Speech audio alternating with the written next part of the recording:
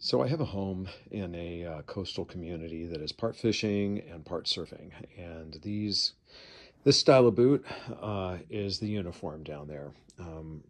It's perfect because it's kind of a multi-purpose rain boot, fishing boot, boating boot, you name it. Walking around the tide pools boot, rock hounding on the coast boot, basically anything and everything. And pretty much this is the standard height. Some people have taller versions. The biggest difference between these and the ones that they sell down there, and they sell a lot of them, is that these are half the price of the ones down there. And I own both.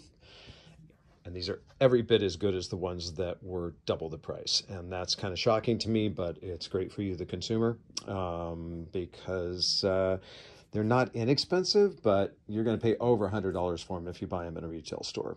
A couple of things to note. So these are neoprene uppers here, which make them easy to put on. Definitely follow the size chart. You want to measure your foot. You want to go according to what they say.